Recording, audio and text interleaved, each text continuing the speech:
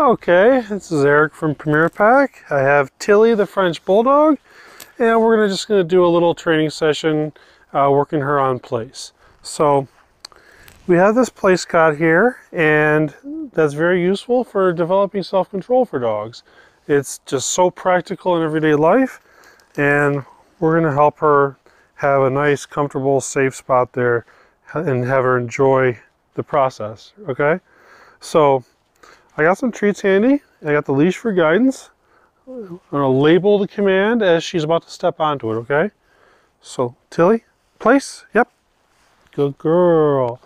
Now, I say yep, that's my affirmative marker, okay? So when she hears that, she knows she did something correctly and a treat is coming or praise is coming.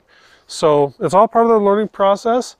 When I say yep, that means she did what I want her to do. So you'll hear that. I'll also say nope, meaning try again. You'll probably hear that as well. I'll also say break, meaning it's okay to get off the place command or out of whatever command it is. So I'm saying place. Yep. And I say it when she gets all 4 feet up there. When I first started introducing this to her, it was just 1 foot. Then it was, 2 feet. And then I progressed and made sure she got the whole body on, and then also a sit. So she's got that really well. No. Good. Sit. Good. It's cute when she stands up like that. But what I want her to do is get more of a relaxed state. Sit. Good. I might even see if she'll... Come on, get back up here. Good.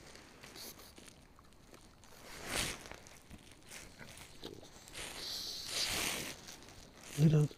Down. Oh. I shouldn't even said that word actually. I should get the command down first. Break.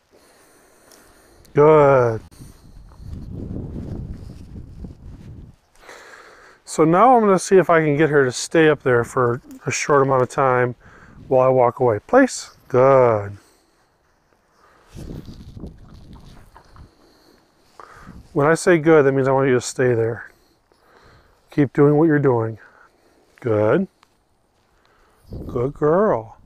This is good. She wants to come to me, but she's recognizing that boundary, so this is very good. I'm going to give it to her. Give a treat to her. I'm not going to call her away and then give it to her. I'll bring it so she stays in place. Good. Nope. Good. So I try to catch those little moments where she's about to get up and tell her no. Good.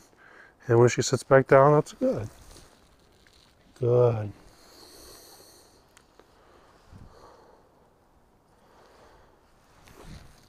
Good. And then I'll invite her off by saying break. Break. Good. So I always give her the positive affirmation to let her know that she's doing what I want her to do. So communication is key, the yes and the no's.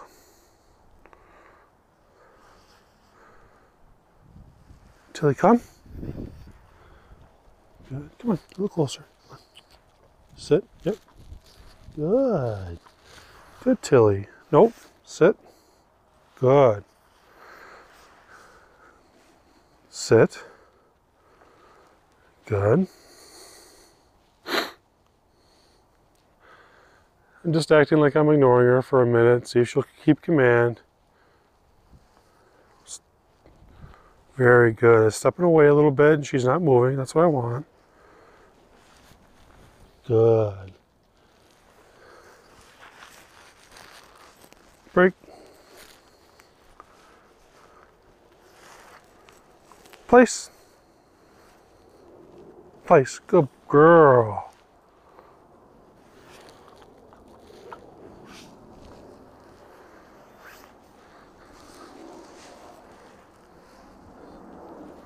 Tilly, place. Good. Sit. Yep. Good.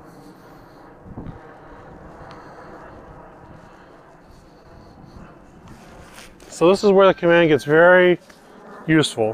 When she knows to stay in her place, and I'm allowed to greet my guests, I'm allowed to cook my dinner, I'm allowed to watch TV, whatever it is, while she can be somewhat around and involved, but yet, you know, keeping her space at the same time.